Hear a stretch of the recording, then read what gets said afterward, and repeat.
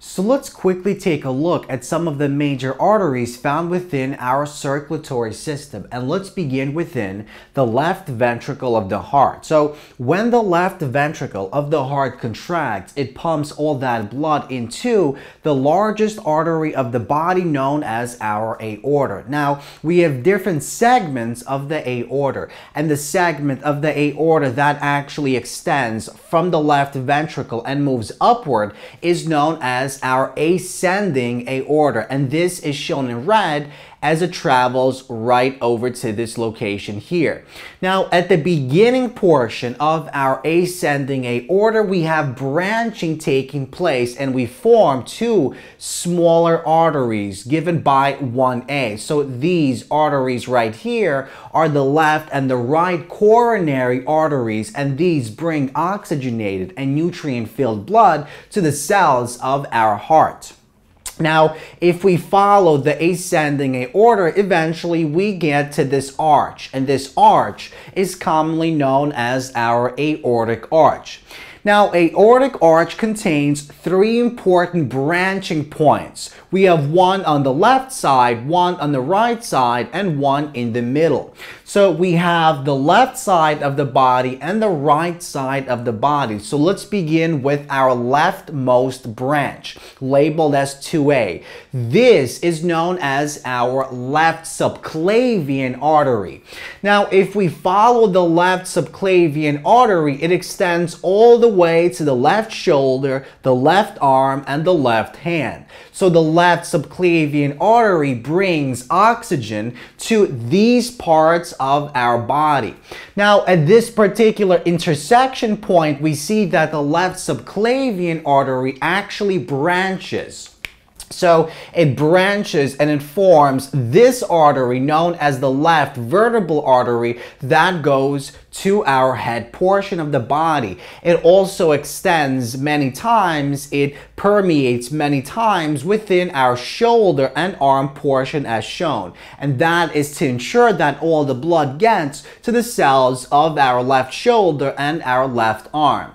Now, what about the middle branching point on the arch? This right here, labeled as 2B, is known as our left common carotid artery, and this artery brings our oxygenated blood filled with nutrients to the head of our body. For example, the thyroid and the parathyroid glands, these organs receive blood from this common carotid artery.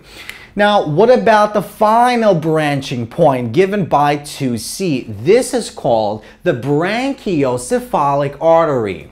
Now, the brachiocephalic artery travels a short distance before it actually branches itself, and it branches at this particular location. At this location, it forms two important arteries. This artery is known as our right common carotid artery. So this one is the right common carotid artery. So just like we have a left common carotid artery, we also have a right common carotid artery.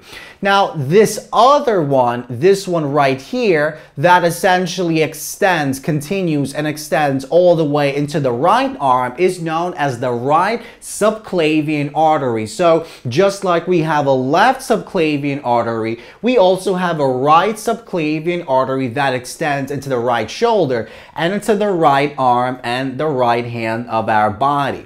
Now, in the same way that we have this splitting taking place and we form our left vertebral artery, we also form the right vertebral artery. So this is the right vertebral artery right here. So we have symmetry taking place.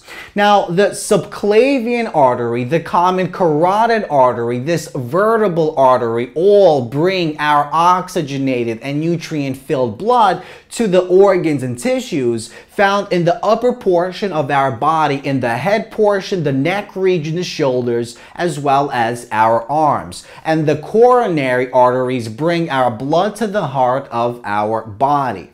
Now, let's continue onward. So we have the ascending portion of the aorta. We also have this aortic arch. Now, when the arch circles backwards, it then basically extends in the back of the heart and all the way to our pelvic portion of the body. So remember, this chest portion of the body is known as our thoracic region, and this is the abdomen portion. This is our abdominal region.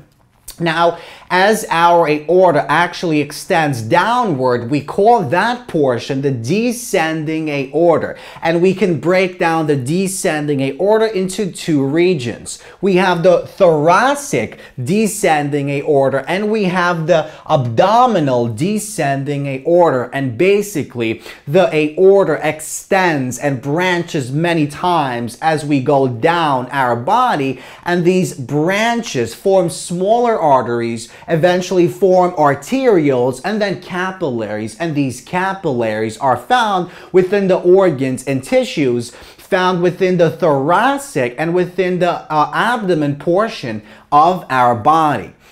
Now, eventually, when we get down to our pelvic region, the descending aorta, and more specifically, our abdominal descending aorta actually splits. And this splitting takes place in the following region. So these two arteries are called the common iliac arteries. So we have a left common iliac artery and a right common iliac artery. And as they extend down, they split many more times. For example, they split in the following location, and when they split here, they become the external and the internal iliac arteries. So these here are the external iliac arteries, and these smaller ones are the internal iliac arteries. And these common iliac arteries deliver oxygenated and nutrient-filled blood to the leg portion of our body, to our right and our left leg. So these are some of the major arteries that are found within our arterial circulation system. Now, of course, we have many more arteries that we haven't actually shown. For example, we have our pulmonary artery. So our right ventricle, when it actually contracts, it forces all that deoxygenated blood into the pulmonary trunk. And the pulmonary trunk, this section here, extends into our left and our right pulmonary artery. And those arteries carry deoxygenated blood to the left lung and the right lung of our body. And that is where we actually oxygenate our blood, and the blood eventually returns via the pulmonary veins to the left atrium, where then it moves into the left ventricle and it continues over and creates that same cycle that we spoke about.